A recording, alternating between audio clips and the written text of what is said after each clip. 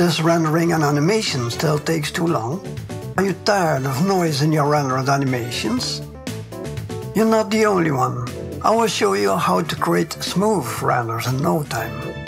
Do you see the static noise in this animation? Maybe not because of the decompression here. Well, we have a lot of denoisers, but these make the animations look blotchy. If we crank up the samples per frame, we can reduce these artifacts, but this will increase the render time. And so we end up rendering like 40 seconds per frame to get it noise free. Oh my, now I lost my voice. But anyways, what if I told you that you could render out 1080p frame in 10 seconds or less, noise free? For a 10-second animation, this means 250 frames times 10 seconds, that is 2500 seconds.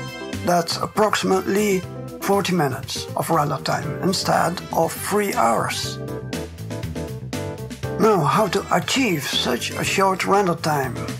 The answer is EEVEE, but then with the proper settings and workflow. The problem is that barely anyone knows how to exploit the EEVEE render engine.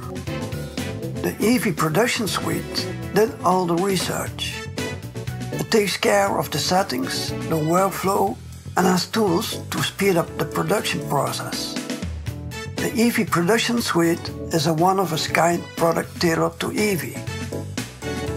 There's a free light version called EEVEE, so that you can test and see the results yourself. Check the links below or in the comments for EEVEE and the EEVEE Production Suite. Thanks for watching.